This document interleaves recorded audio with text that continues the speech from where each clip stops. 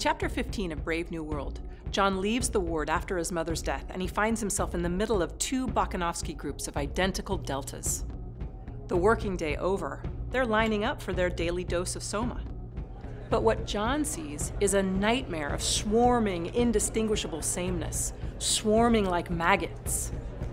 Shakespeare's lines come back to him. How beauteous mankind is. Oh, brave new world. But this time the lines mock him derisively. On repeat in his mind, the singing lines change their tone. Now they trumpet a call to arms. They issue a challenge, a command to John.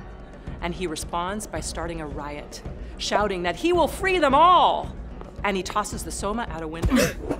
Bernard and Helmholtz arrive in time to save John just before the police.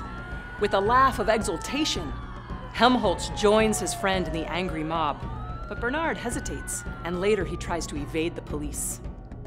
The mob is calmed by the voice of reason and good feeling, playing continuously through the synthetic music box.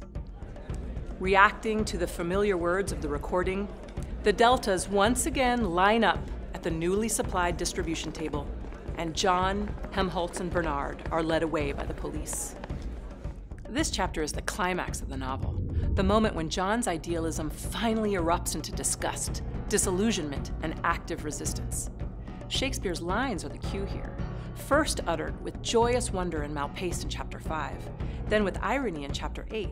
Here in Chapter 15, the lines deride Bakunovskian sameness to become a battle cry against the world state.